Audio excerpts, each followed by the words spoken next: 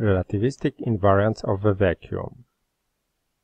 In Einstein's theory of special relativity, the speed of light is the same in every inertial reference frame.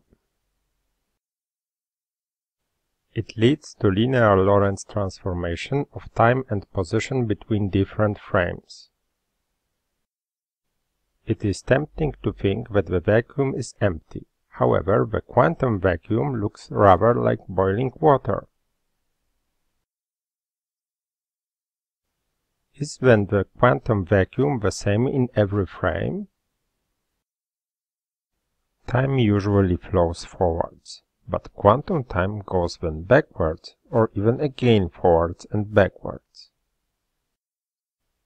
At finite temperatures, the time bends downwards in imaginary direction, with a jump inversely proportional to temperature. The time path is flexible as long as we do not change the jump and the observations part. The vacuum means zero temperature and an infinite jump. The quantum vacuum is invariant under continuously applied Lorentz transformations because the complex time is consistent with them. However, the vacuum changes under time reversal due to a preferred time arrow.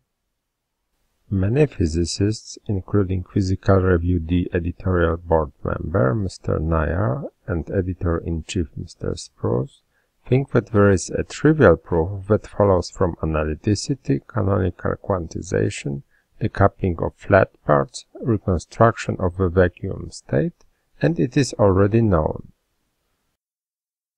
It is a lie. It is wrong. The proof is by no means trivial. Other physicists claim that the proof is not important and it is enough to believe.